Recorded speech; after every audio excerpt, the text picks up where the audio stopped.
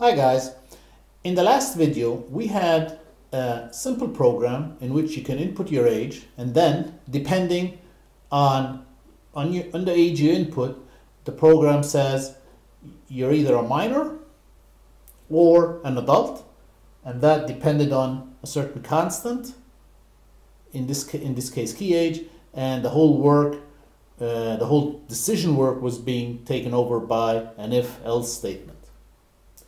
Now the thing with this program is that every time I ran it, or every time I wanted to run it, I had to go cargo run and then input an age, let's say 36, and then that's it. And if I need to run it again, I have to go again, cargo run, and input another age, and so on. So what I want to do in this video is basically have this program run eternally until I input a certain key combination or certain code for it to stop. And in order to be able to do that, we come into the realm of loops. Now in Rust, there are three types of loops. One is loop, which is basically an infinite loop. One is while, and one is for. Now in this video, we're going to tackle the infinite loop, basically loop. And what we're going to do now, let's modify our program slightly for that loop. And let's start here. And let's give our program as well a name and a method to exit. So let's go println. And let's call our program A minor. I find it's a good name. Welcome to A minor. And then press XX to exit. And that would be the introduction to the program. And then we can start with the loop. And loop is basically the word loop, and then we open braces. Right. Now, furthermore, I'd like the program to have to output not just the age but the name. So it basically allows you to input your name and age, and then it tells you, you so and so are either a minor or an adult. So in order for the program to take a username as well, I have to define that variable as well. Now what I'm doing here is that all of that stuff has got to be placed in the loop itself for it to repeat all the time. This stuff up here will not repeat. It just turns up or gets printed once, and then that's it. And here below here, we're going to print another statement, which is basically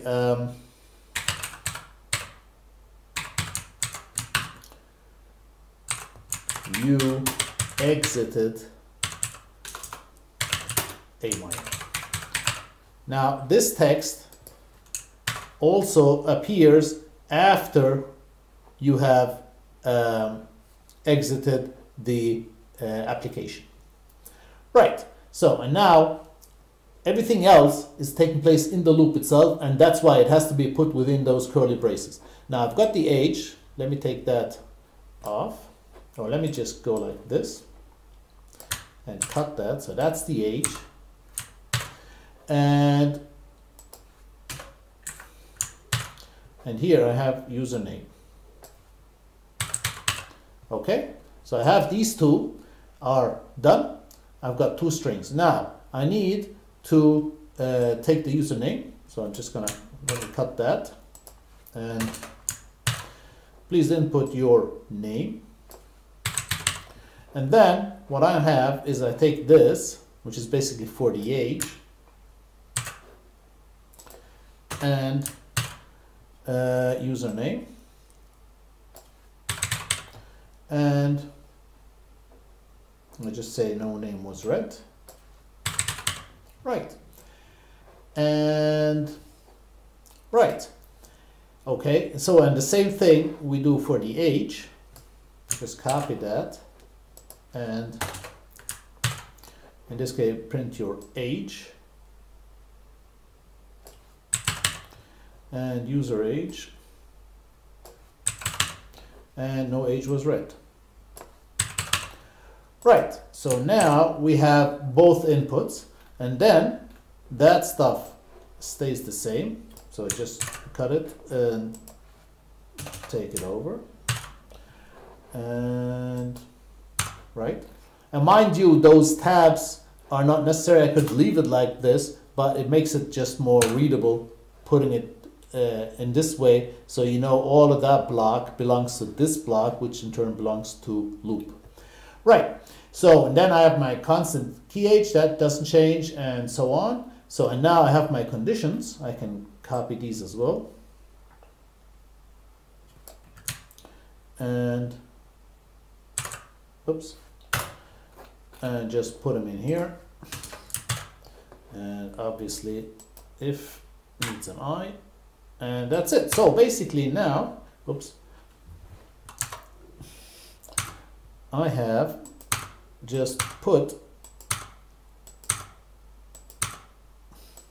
everything in a loop, and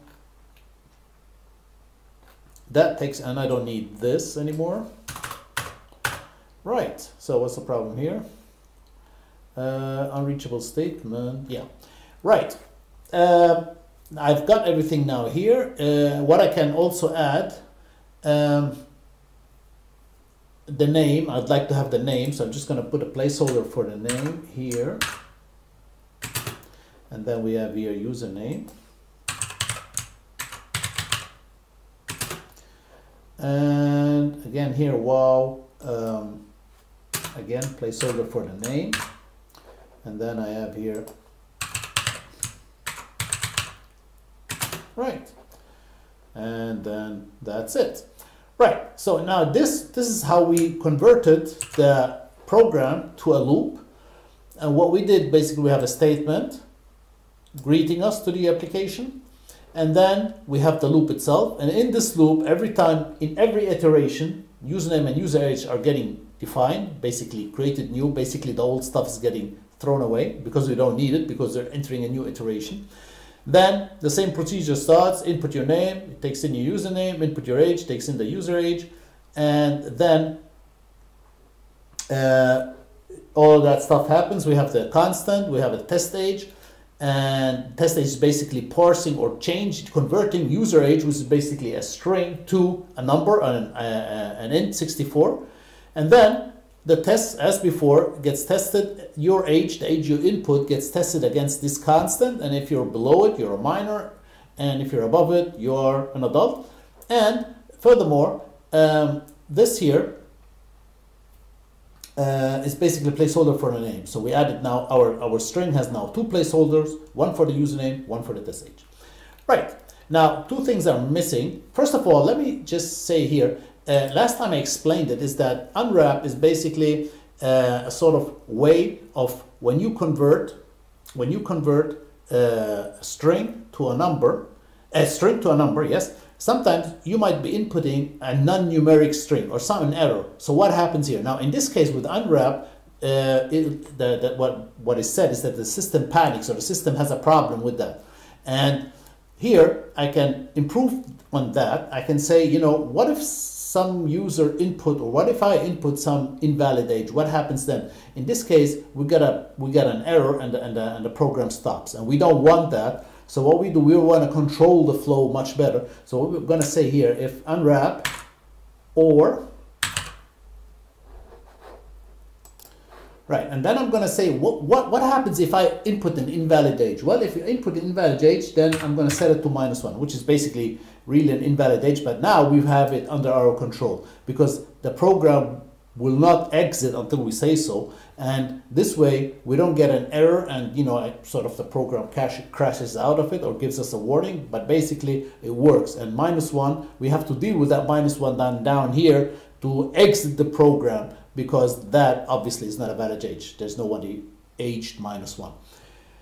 Right, now that's one thing. Now another thing which is missing, and this is crucial, we need a sort of a exit, because this is an infinite loop, and when you're dealing with loops, you are basically dealing with an infinite loop, and we need some sort of exit to be able to, you know, exit that loop and reach this statement here, because it's telling you there's a warning here, unreachable, because this statement is unreachable because you have an infinite loop.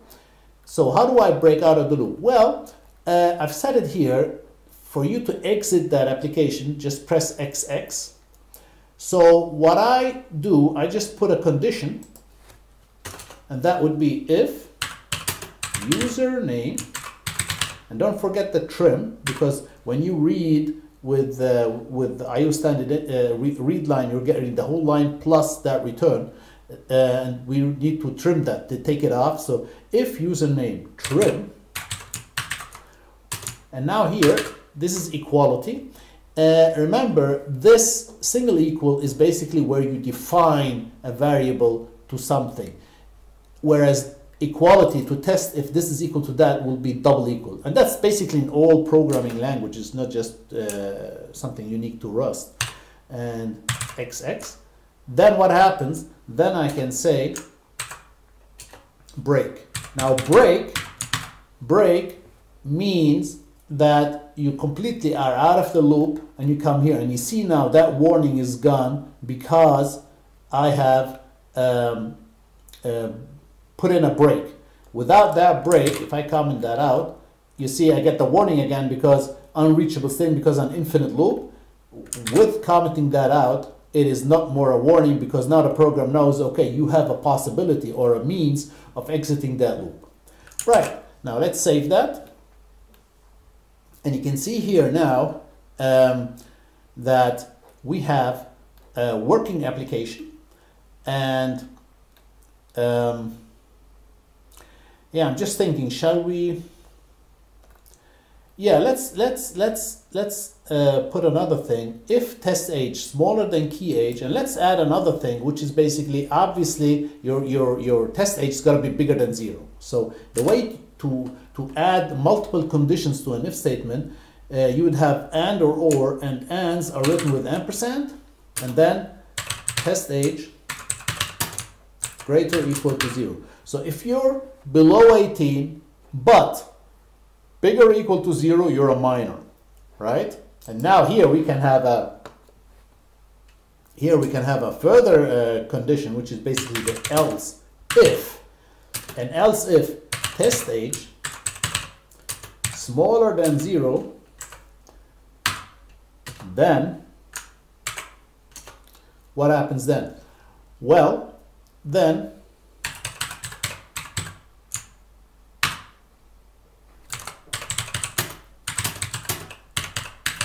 there's an error with the age. Oops, misspelled error. The age. And what we can do here is basically, again,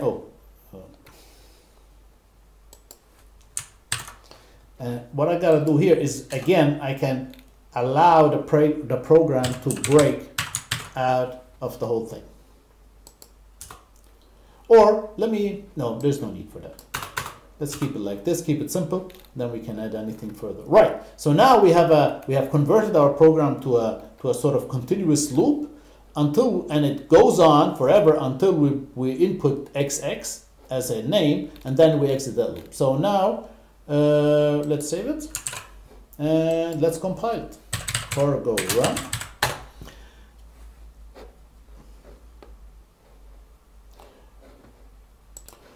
So let's go. Let's put my name, Jane, and my age is 26. So you see, I've got some error here. Right, I got it.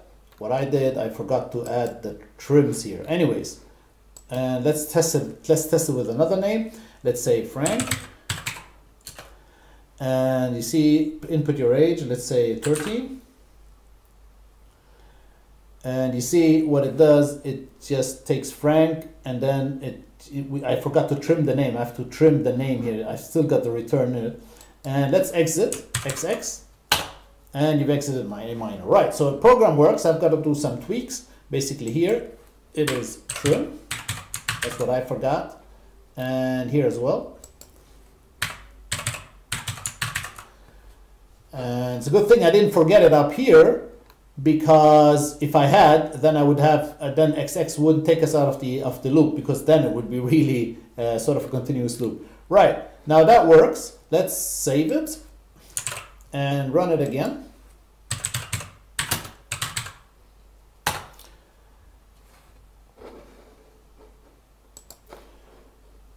Right, let's go again. Let's say Julia.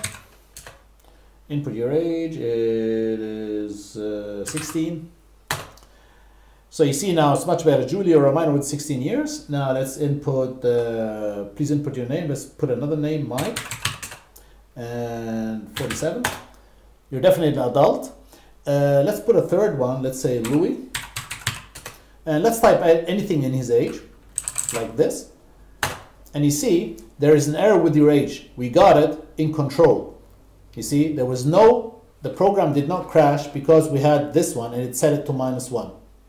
And because we set it to -1, we were able to handle a specific input to that error. So what happens is you gave an invalid age that was taken care of by unwrap OR and was converted to -1. And then with that -1, i.e. smaller than 0, we were able to do that, and the program was able to go on to the next step.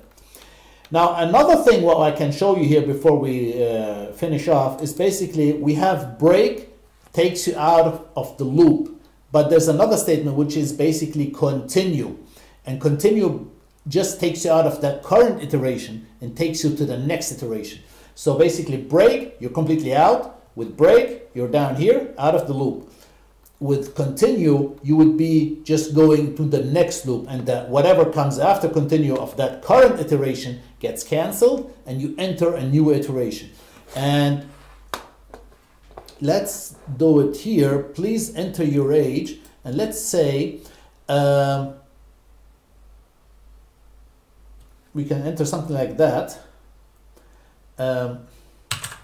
Enter YY to repeat name. Right. So now if you misspelled your name or something, you would be able to repeat that. And by the way, what you can do is basically here, we can put it all in one line. It doesn't, Rust doesn't care about that, and that makes our program a bit more compact. It's just a simple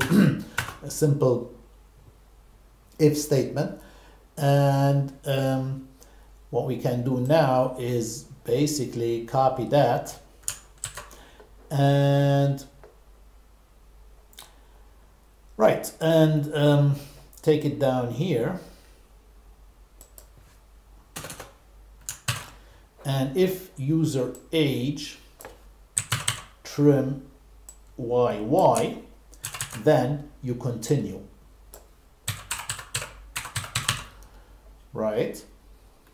And so this way, if you misspelled your name, XX takes you completely out. With YY, you can go and repeat the name you input. That's sort of the purpose of the thing, because once you reach this step here, you've already entered the name, and now you have a possibility to repeat the name in case you misspelled it. And with the continue, you enter a new iteration, i.e. we start back at this stage.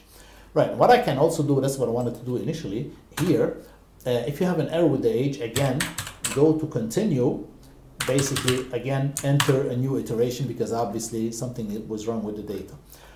Right, got that, save it. Let's go cargo run. Here, input name XX, exit. And now let's go cargo run, compile the new version.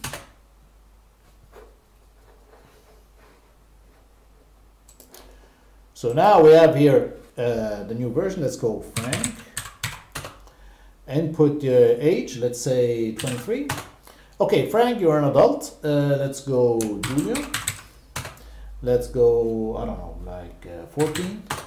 Okay, you're a minor. Let's go Louis. And now Louis, let's give Louis an error, anything age.